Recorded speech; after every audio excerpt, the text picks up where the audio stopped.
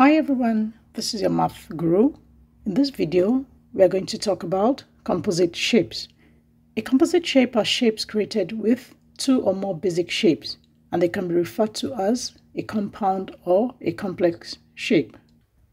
Let's look at the following example and figure which or how many basic shapes form the following composite shapes. In the first example, if we extend or draw an invisible line, we'll find out that we have two rectangles forming that composite shape, rectangle 1 and rectangle 2. In the second example, if we draw an invisible line and break the shape up, we're going to see that we have a square, that's the first shape, and a triangle, that's the second shape.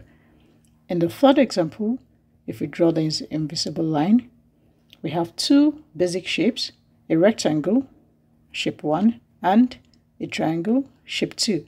And in the last example, if we draw an invisible line to break up the shape into basic shapes, we're going to have two triangles, 1 and 2, and a rectangle forming the composite shapes.